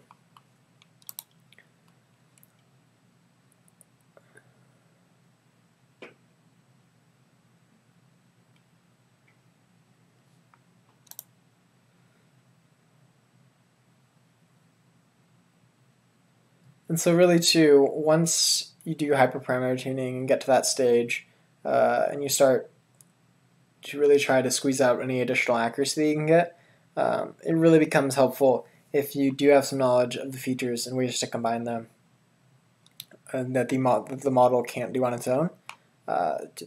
Having that insight can definitely improve it, right? We're skipping basically all maybe possibly low-hanging fruit at the feature engineering side and trying to just do it, with pure model building, which is definitely not going to result in the best performing model when you do this in practice.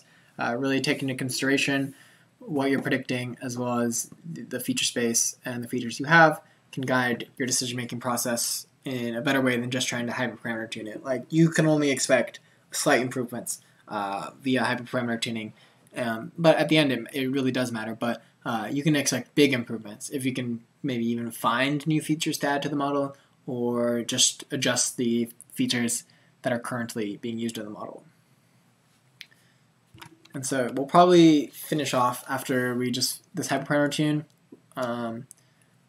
with kind of a overview of what we've done and possible directions that you could go in the future. So I guess, for example, that looks like a typo. I hope that might be causing an issue. Hopefully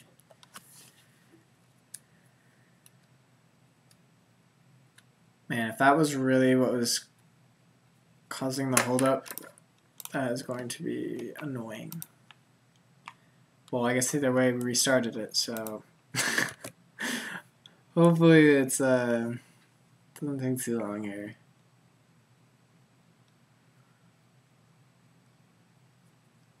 It's nice too when you do it this way. You can throw in just a print function so you know where you're at in the process. But oh, hold on. That should be okay. I didn't specify that is the param grid, but that should work.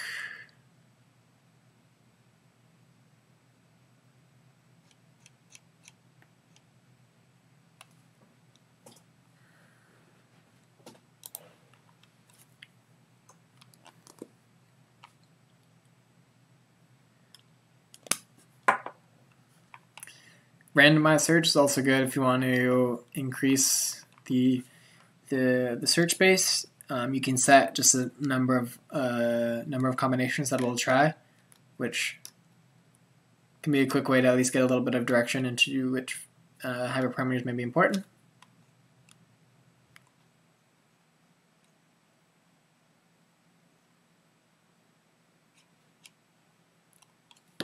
This dataset also seems to be a fairly good dataset to practice on, and particularly for beginners. It seemed pretty easy to get such a high accuracy, which isn't always the case in a lot of datasets, and seems pretty easy to work with the data all being numerical. With categorical variables, you have to do things like dummy variables one-hot encoding, which transform it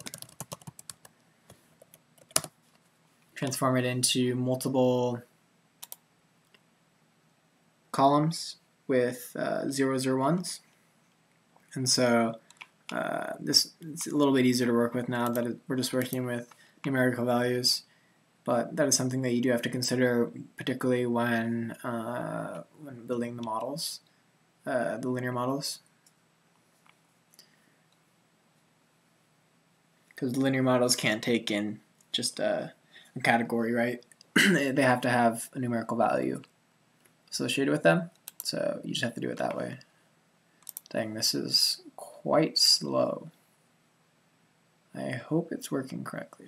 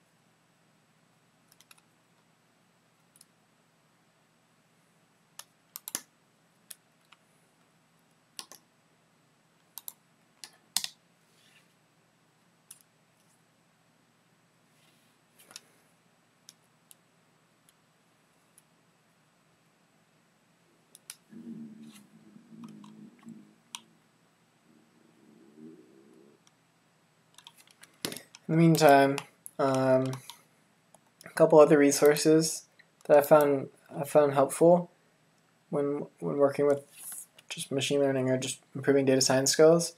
The cross-validated Stack Overflow.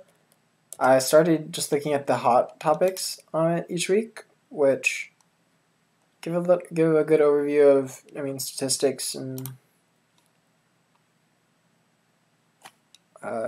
other data science type questions that are being talked about, and the answers can sometimes be pretty helpful. So I think going over this, like, here's one that's relevant to what we were just working on.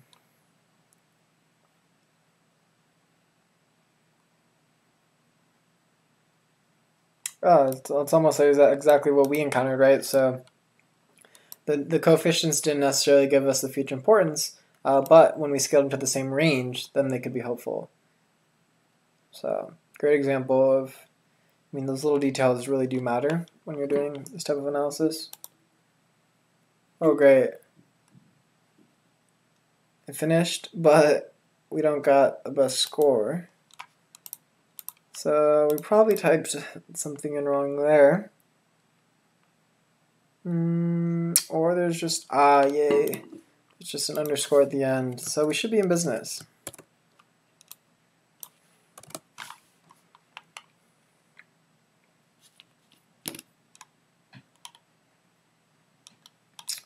Looks like best params. Okay.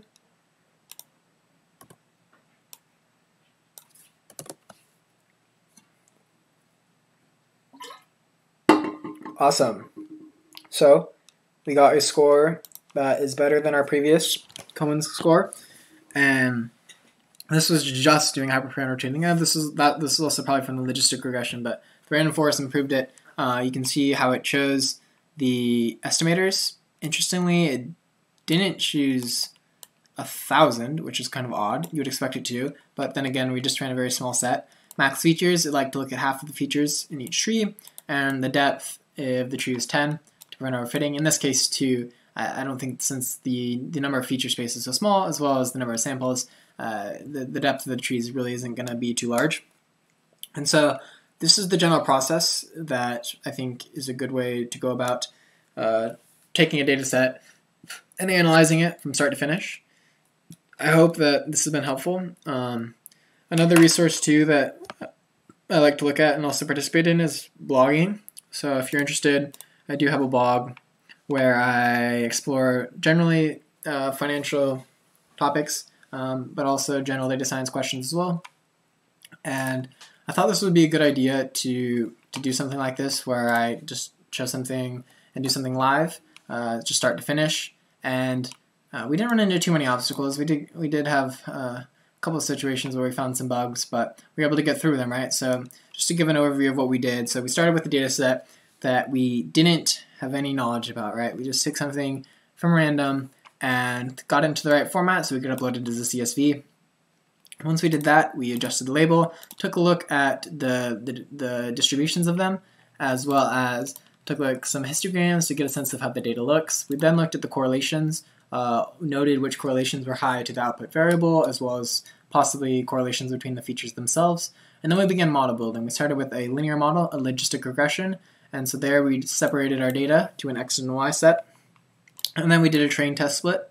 At first, we didn't standardize our data, in which case we saw that the very small, the feature that had a very small value had a huge huge importance, it appeared, but that was actually just because of how small it was. So then once we scaled the data properly, we found that that wasn't the case, and the ones that were most correlated that we saw originally were actually the most important into the logistic regression as well, which was encouraging to see. That was a great takeaway from this, I think. And it is always to be careful, particularly within these regressions, because there's a lot of details that can be overlooked, and we didn't even go through the whole process to properly do a regression. From there, we took a look at regularization. So we saw how in the lasso and ridge cases, with that nice plot with the different constraint regions and how it penalizes the terms, how it affects the coefficients differently, while leaving them either very small or taking them all the way to 0 in the L1 case. So that was an important takeaway as well, to see that ability. So that can be used for filtering down the feature space, or just give you a sense of playing with the regularization term and hopefully improving performance, right? Because the idea there would be that it lowers the chances of overfitting if some of the values are set to 0, because it's more a heuristic approach to it. We looked at some of the accuracy score options. So we looked at just a basic accuracy score, which really doesn't give much insight since you don't know how the classes are balanced. So in this case, we did something very basic and just looked at the baseline accuracy, which is the case that if you just chose the one side, how well would it do? And then we looked at Cohen's kappa score, which gives a test to see how comparable they are versus also a random prediction. And we used some bar plots to check out the feature importance and how that influenced it for the logistic regression. Then we went into the nonlinear model of a random forest. We did it standard as first with just default parameters. Then we introduced cross-validation. It showed why it's important that we look at the mean or some derivative of its performance across all of the folds. And from there, then we took a look at hyperparameter tuning, what you can do with, you can also do this with, we could have done this with a logistic regression as well, for example, for the C term, to find the best regularization. We could do that as well. And so from there, we defined a hyperparameter grid with a set of a couple parameters that we thought that we could tune. We used some extreme examples just to ensure that it could highlight some of what these things actually mean, right? You would never really expect max features to be set to 0.05 unless your feature space was just ridiculously large. Or a lot of them were just useless. And then we ran the grid search CV, ensuring that the cross-validation happened each time, and just made our custom score, used the Cohen kappa score. And at the end of the day, we get a better score than what we were working with prior, and we can see what parameters there were. So from here, then the next steps, you could guide the model development even further, because now we have a sense of what parameters I found important, so you could add more into this case. But like I mentioned, really the value could be added on the feature engineering page. So we really didn't do anything fancy there. We didn't transform variables. Particularly when we're working with the random forest, there's a lot more flexibility since we don't need to regularize the variables. We can transform them in a variety of different ways. There were also some data quality issues that we didn't really go back and look at. It's definitely something to keep important. You could Winsorize the data to eliminate the influence of outliers. Also, we could have added the class weights. So that's something really easy to do. You can just set that as an input into the random forest model. I believe the random forest model as well. Yep, so you can just do that. Oh, I remember, you can also it will automatically do balanced for you, which will just set the ratios accordingly. And so that's just as simple as plugging it in, and I bet in this case we didn't even have that. So those are just low-hanging fruit that you can definitely do to improve the model. But I hope this gave just a quick look at how from start to finish you can just take a data set and just explore it. I mean, it's fun to look at different data sets even if you're not too familiar with the domain, and see what you can make of it. If you enjoyed this video, please definitely let me know. I possibly will make more of these in the future and maybe do cover some more advanced topics. This is kind of just a trial to see if it's something that people would like to see. I do think that there should be more of this online. I encourage people to, show the whole process as opposed to just trying to highlight just the highest bits and pieces. But yeah, I hope you enjoy it, and let me know if you have any feedback, and I'll catch you next time. Thank you for watching, and have a good day.